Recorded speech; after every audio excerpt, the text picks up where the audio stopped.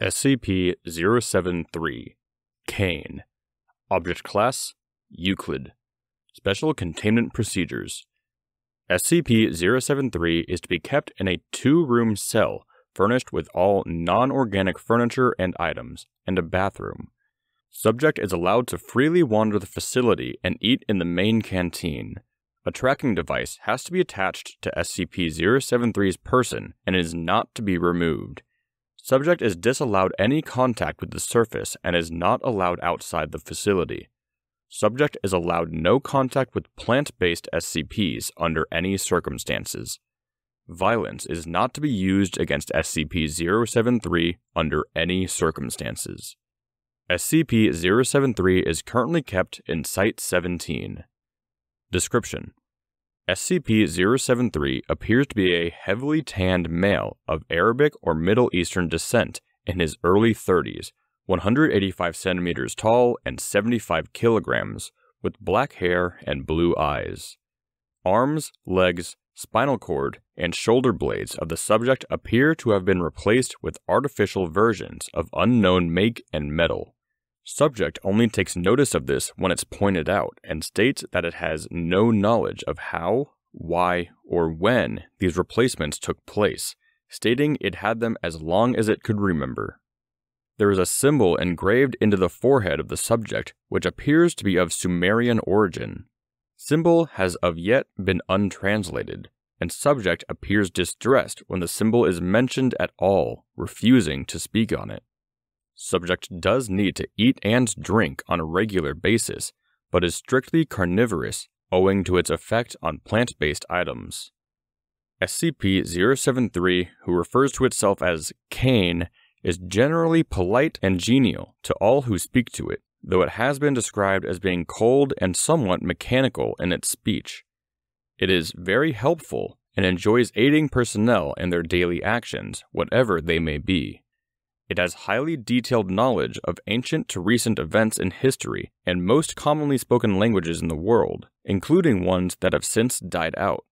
Subject has professed to having photographic memory, remembering word for word all text in an 800-page dictionary that was flicked through in a minute and a half. It has scored above average in all intelligence tests given to it. SCP-073's presence is inimical to any and all life grown in soil, causing death to any such life within a 20-meter radius. Any land SCP-073 has walked on, and any within the 20-meter radius, becomes barren, as all anaerobic bacteria dies, rendering the soil incapable of supporting life until new bacteria are introduced. Anything that is derived from soil-grown life, such as wood and paper, immediately rots and disintegrates upon touch of SCP-073.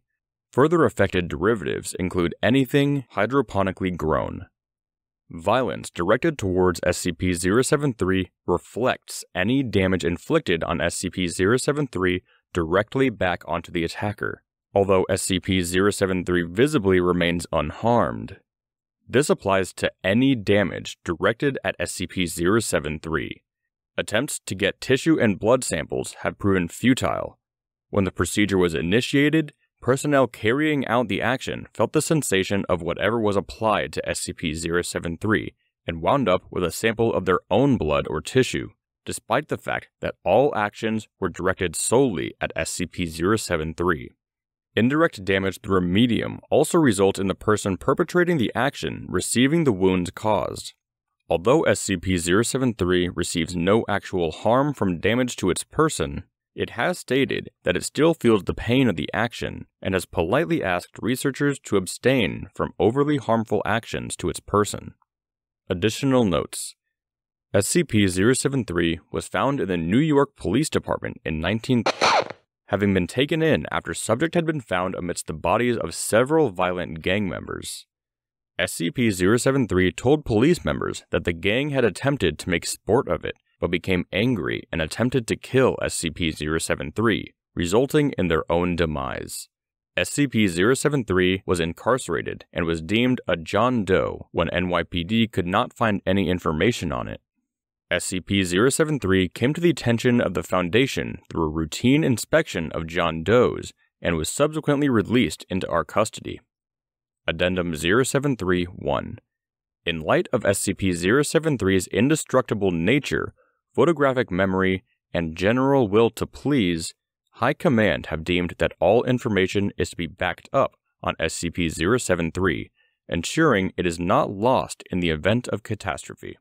While this action was met with mixed responses, SCP-073 has agreed and sworn itself to secrecy on its part.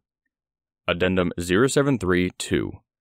When information concerning SCP-076 was brought to the attention of SCP-073 for backing up, subject showed familiarity with the information, although was disinclined to adding to it, despite the fact that it stated that it already knew all about SCP-076.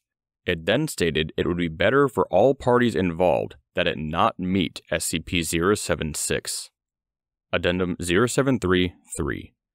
Examination of the unidentified metal on SCP-073 has suggested that it's beryllium bronze, a metal that has been documented as being utilized by various anomalous cultures and entities. Most notably, beryllium bronze is a component found in SCP-1216, SCP-1427, SCP-2481, and SCP-2711. In light of this discovery, the Foundation began working in an attempt to trace the origin of beryllium bronze and how it initially spread throughout the world. When prompted, SCP-073 was able to provide information that suggests that beryllium bronze originated in the Middle East, though the exact point of origin has yet to be determined. Further research into the origin of beryllium bronze is currently ongoing.